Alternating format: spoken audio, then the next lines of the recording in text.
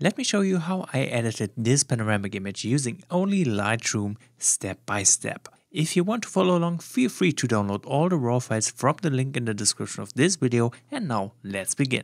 So let's assume you already imported all the images. Your film strip should look something like this. The first step is to merge the panoramic image. So I'm going to select all images down in the film strip, then right click on one of them, go to Photo Merge and choose Panorama. Lightroom will generate a preview for us, and here we can do a bunch of different things. First, we can select a projection method. Usually I'm going with one of the upper two, so spherical or cylindrical. The difference between these two, you can see the first one is kind of being a wider panoramic image, while the second projection method kind of stretches the image more in the vertical orientation. I think this is looking much better for this image, so I'm going with this one. What we can do as well is to use boundary warp, which will kind of morph the image so we don't have any gaps in here. The problem is if you have a visible horizon in the image, and this horizon will not be straight. It will kind of bend, so that will be a huge issue. I usually don't use the boundary warp for that reason. We can fill the edges if you want, which, as you can see, Lightroom will generate some weird stuff in here. I'm also not going to use this setting. Usually I use generative fill in Photoshop if I want to fill any gaps later on in the editing process. We can also auto crop, which of course automatically will crop the panorama, and we can use auto settings, which will adjust exposure for us. Both things we don't need. Once this preview is loaded and we have chosen a projection method, the next step is to hit the merge button to merge the panorama. Lightroom will then create a new file for us on which we can now work. This one right here. So let's start this. The very first thing I'm going to do is to crop it. So let's go into the cropping menu. I want to slightly rotate it because the horizon isn't really even. I think something like this looks much better.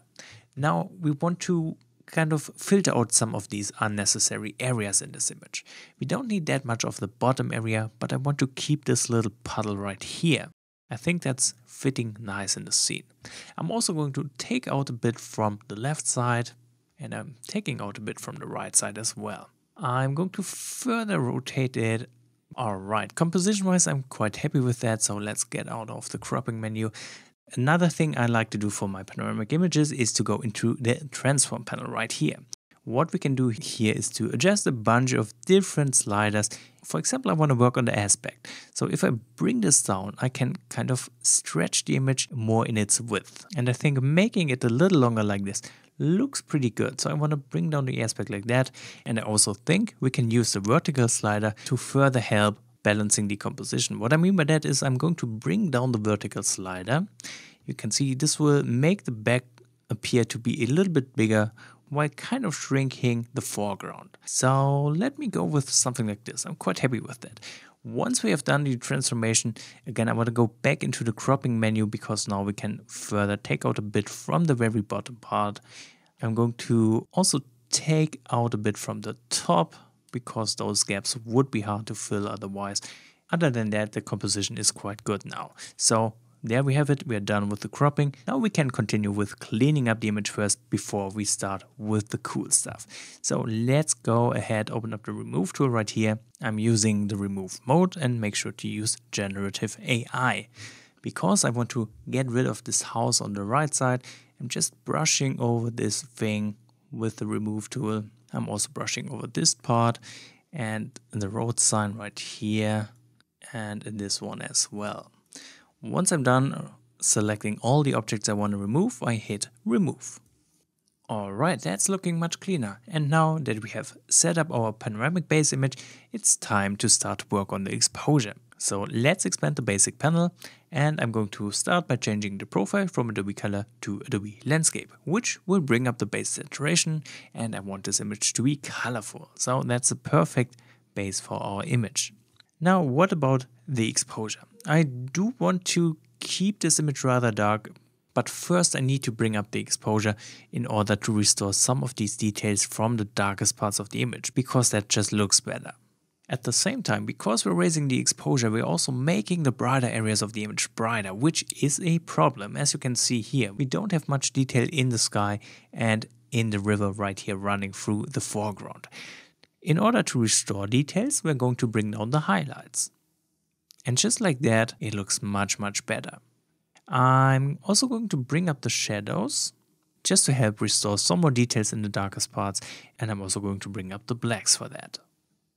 Okay, exposure wise, it's looking really good.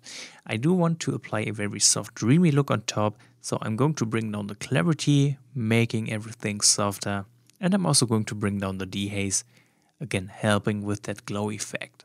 Keep in mind, reducing dehaze will make the image look brighter. I'm also going to add a little bit of texture just to make the image look sharper. And finally, let's bring up the vibrance for stronger colors. And that's pretty much our image after the basic adjustments. Let's compare to before. You can see a big difference already, especially in the darker parts of the image with much more details, but also in the river running through the foreground, where we can now see some more detail in that white water, which is really important to make this shot look awesome. Next up, we're going to use masking to further enhance specific areas. So let's click on that masking panel right here, and I want to start with a landscape mask. Click on landscape. The very first thing I want to change is that river in the foreground. Therefore, all I need to do is to select water right here. I don't know why it's selecting parts of the sky. It didn't do that when I first tried this. I don't know. Anyway, let's click on create mask, and I'm going to subtract using a brush, and I'm just getting rid of the sky. I don't know. I really don't know what's going on here. But now we have a perfect selection for that river. I want to add more contrast to this part to have more details. Let's start by simply raising the contrast. Also, I'm going to bring down the highlights. This will reveal further detail in this part. Alright, that's looking great. At the same time, I want to further push the contrast by bringing up the whites without losing too much details. So we really need to be careful here. But there is another way with which we can bring out details, and that's by raising texture. I'm going to raise it quite a bit here. And I'm also going to use clarity. And here we can go really crazy. Let me pump it up. So just like that, we have much more detail and made the river look much more awesome. We could also bring up the saturation just to bring out some of those cold blue tones in here. Perfect. Now let me work on the sky. I want to add a little bit of glow coming from behind those trees. I'm going to start with a sky selection. Let me intersect this mask by clicking on those three dots, choose intersect mask with, and choose radial gradient. Now I'm just targeting the part right behind those trees, and that's the area which I want to make brighter. Therefore I'm going to bring up the exposure just a little bit. Be careful to not introduce any clipping in the brightest parts.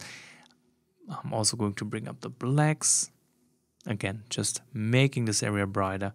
I'm going to drop the dehaze very gently, making the sky in that part look softer. And just to be safe, I'm going to bring down the highlights. Alright, I'm going to stack another radial gradient on top. Let me create a new mask and choose radial gradient. Let me create one like this. I'm making sure to overlap those trees in order for the glow effect to be more convincing. And I'm going to bring up the exposure first, just a little bit. Then I am going to bring up the blacks. And let me also drop the dehaze to make this glow effect stronger. Okay, I think that's looking really good. But I want to add a radial gradient to this mask right away, because I want this glow effect also to be visible right here in the gap to the left. Just like this. Just a hint of glow in there as well. Perfect. But I not only want to add glow to the sky, I also want to make the top part of the sky darker. So again, we're going to start with a sky selection. And this time I'm going to subtract a linear gradient, taking out a big chunk from the bottom part like this.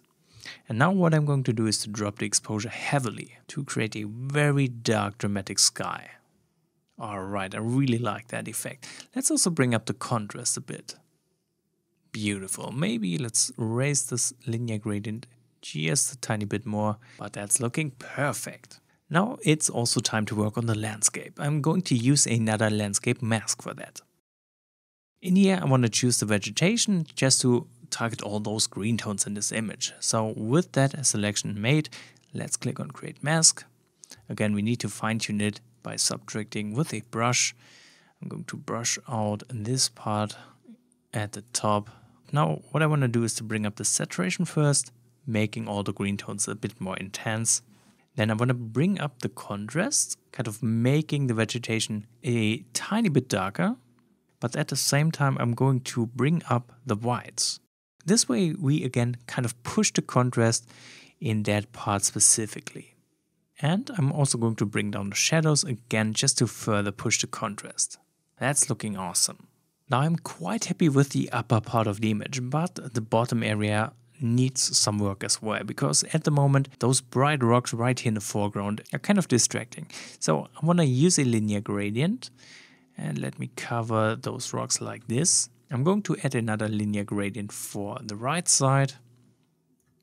Let me subtract a linear gradient, so just to really target those bright rocks.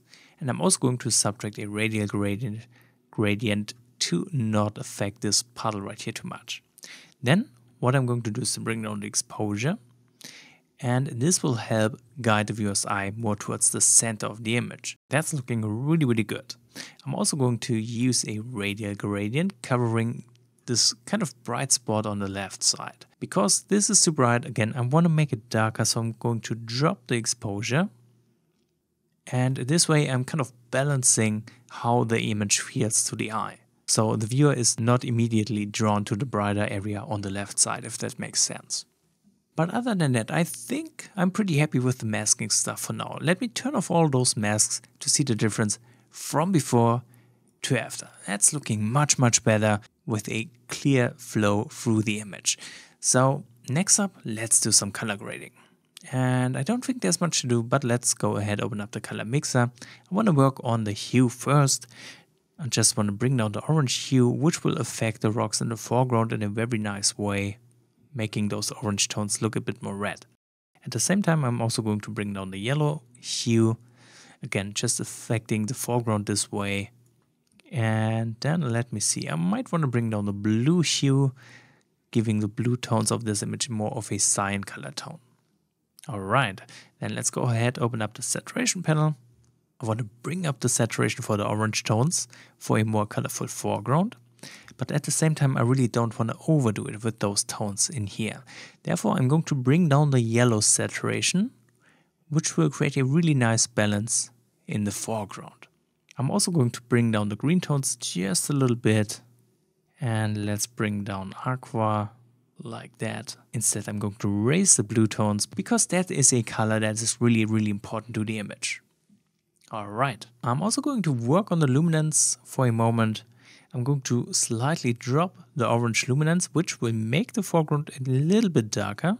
And let me bring up the yellow luminance. You can see it will affect this puddle right here in the foreground, making it brighter. I think that looks really good. So I'm going to push the yellow luminance because of that. I'm also going to push the green luminance just to add some more punch to the foliage in the back. Perfect. Then let me go down into the calibration tab. Here what I want to do is to bring down the blue primary hue. That's just something I do for all my images because I really love this effect it has on the colors, and I'm going to bring up the saturation as well. Alright, that's it for the color grading. Now let's sharpen the image in the details panel. I'm going to bring down the radius, then let's bring up the details. I'm also going to apply some masking. I'm making sure to hold down the Alt key so we can see where the sharpening will be applied. And then let's increase the amount of sharpening. And we are done editing this image in Lightroom. Of course, there is still this gap towards the top of the image, which we haven't fixed yet. I'm going to use Photoshop for that because doing this in Lightroom is just super annoying. So let's right click on the image, go to Edit In and choose Edit in Photoshop. And what I'm doing now is to hold down Control and click on the layer thumbnail. This will give us a selection of this layer except for the gaps at the top. Now to select those gaps, I'm hitting Ctrl-Shift-I, which will invert the selection. Then, just to be safe, I'm going to select, modify and choose Expand. I'm going to expand this selection by 4 pixels. This will make sure I'm slightly overlapping the image, and this will make sure we are filling all the gaps there are. Then with the selection active, all I need to do is to hit on Generative Fill and hit Generate. And there we have the finished image. So I hope this little tutorial about how to create panoramic images in Lightroom will be helpful for your photography. If you want to support this channel, make sure to like and maybe even comment on this video. If you have any questions left, let me know as well, and thank you so much for watching this video.